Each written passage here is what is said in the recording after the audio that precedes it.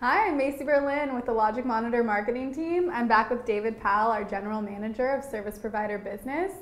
We've been rolling out a service provider blog series. We've talked a little bit about identifying who you are, identifying who you want to be, knowing your strengths, and then productizing those strengths. So, David, what's next?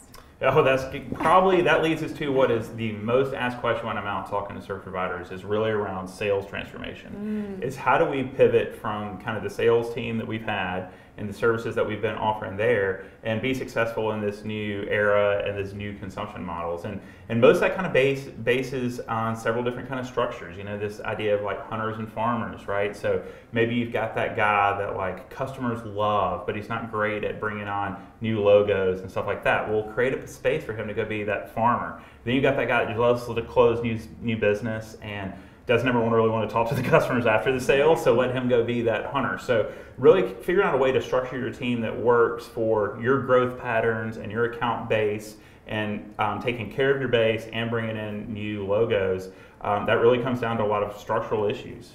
So on your current service provider sales team, how do you know if the current team that you have is ready to have the conversations that need to go? That's a great question. So one of the struggles that typically service providers will see is this idea of order taking, where the customer tells the sales guy, hey, this is what I want to buy, and they simply sell it to them. And you release the opportunity to be the expert in that space and really kind of help the customer innovate and see different ways to do things.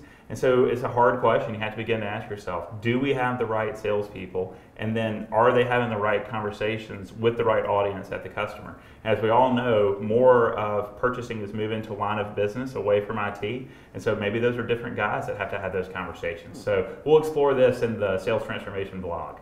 All right, great. Well, thanks, David.